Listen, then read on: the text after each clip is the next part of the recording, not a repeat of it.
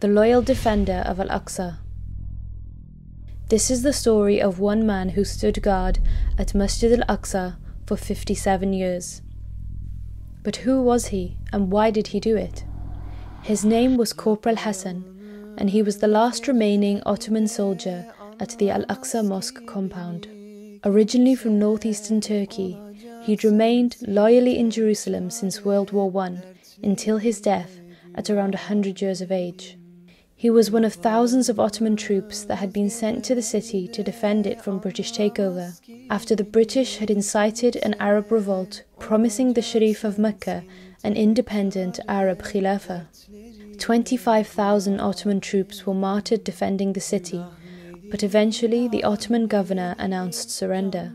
Due to the severity of the siege of the city and the suffering that this peaceful country has endured from your heavy guns, and for fear that these deadly bombs will hit the holy places, we are forced to hand over to you the city. Signed, Izzat the Mutasarrif of Jerusalem.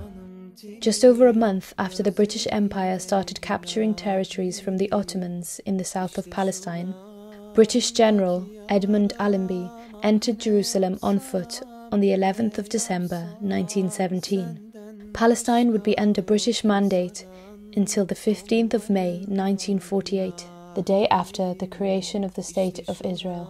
Throughout all of this, Corporal Hasan never left his post.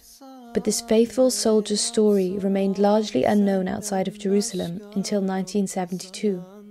Turkish journalist İlhan Bardakçı was visiting Al-Aqsa Mosque when he says he saw a man over 90 years old with a shimmering white beard standing in the courtyard.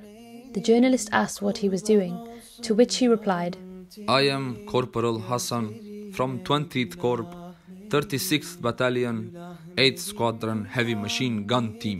He said that after an Ottoman defeat by the British at the Suez Canal in Egypt, he was sent to protect Al-Aqsa until the surrender of Jerusalem. My rearguard troop consisted of 53 privates. We got the news that after the truce, the army was discharged. Our lieutenant leading us said, "My lions, our country is in an arduous situation.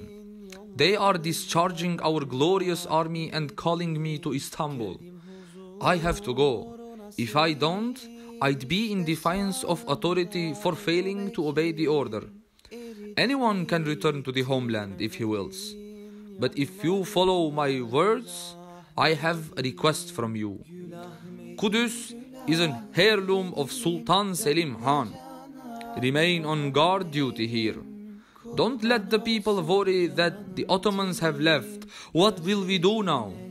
The Westerners will rejoice if Ottomans leave the first Qibla of our beloved Prophet.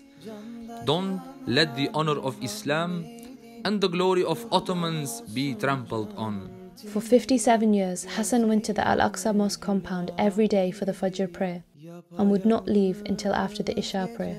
Our troop stayed in Qudus, and almost suddenly the long years vanished. My brothers from the troop passed away one by one. We weren't mowed down by the enemy, but the years. Only I am left here, just me, Corporal Hasan in the Grand Qudus. Knowing he'd never return to his homeland, the elderly soldier just had one request for the journalist.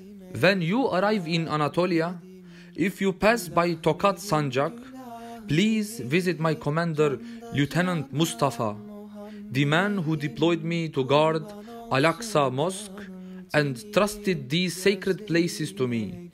Kiss his hands for me and tell him, Corporal Hasan from Öder province of the 11th Machine Gun Team still remains at Qudus where you deployed him. He didn't abandon his duty and wishes your blessings, Commander. Bardakçı did honor Hasan's request, tracing Lieutenant Mustafa through military records, but the commander had long passed. 10 years later, in 1982, the last Ottoman guard of Al-Aqsa passed away. His resting place remains unknown to this day. May Allah have mercy on Corporal Hasan.